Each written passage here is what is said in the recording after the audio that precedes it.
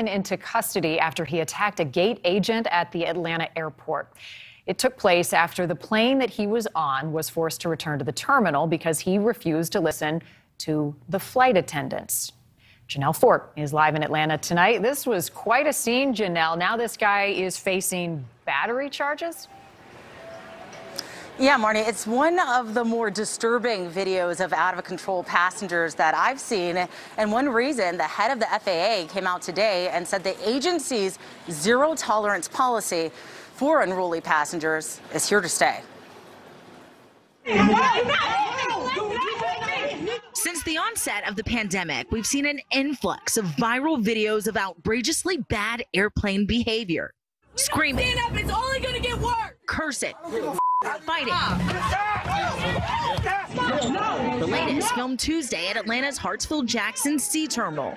A verbal altercation at a Southwest gate escalating to blows.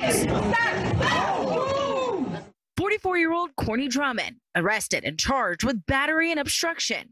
Police say while on board a flight heading to Nevada Tuesday evening, he refused to comply with flight attendants as the plane taxied. His aggressive behavior eventually forcing the flight to return to the gate. Flight attendants escorted him off. Once back in the terminal, he threatens the gate agent several times. Then things escalate.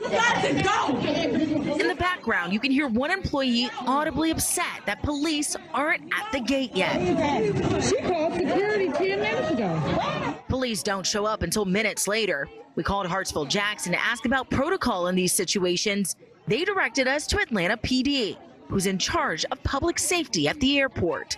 In an email, a spokesperson told us, quote, when police are called, they will respond to the incident and investigate, taking appropriate action depending on the situation.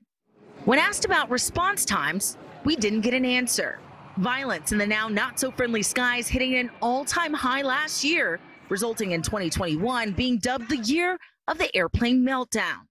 The FAA has tallied 961 reports of unruly passengers from March 21st, 2021 to the same day this year.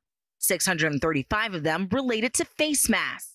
Drummond isn't wearing a face mask in the viral video, but it's unclear if a disagreement about masks sparked this incident. When we reached out to Southwest, the airline wouldn't give us specifics about Drummond's actions that got him kicked off the flight, only releasing this statement saying in part, quote, as a result of this inexcusable attack, the individual has been banned from flying with Southwest Airlines.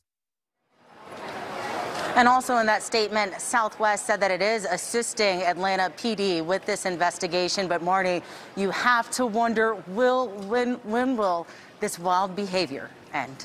Banned from that airlines. I think it really may change if other airlines see that behavior and then you're just banned from flying because we just want to get to where we're going. Really scary stuff. All right, Janelle, thank you. Coming